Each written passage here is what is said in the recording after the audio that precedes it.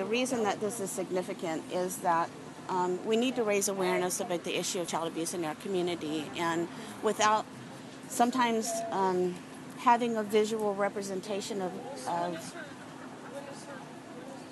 what abuse is, the innocence of the pinwheels, and every time a child is abused, they lose their innocence.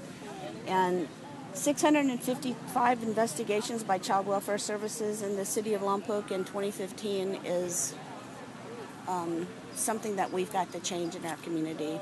We need people to be active bystanders. We need people to recognize dangerous situations for children, and we need people to speak up.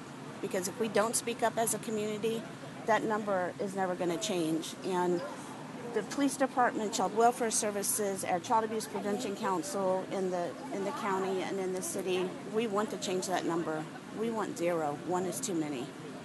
Oftentimes people don't feel like they know what to do to prevent child abuse, and so it's really important to get the word out that all it takes is reaching out to a family, helping decrease stress, helping parents have the resources they need to do a good job raising their kids, and it's something that every one of us can help with.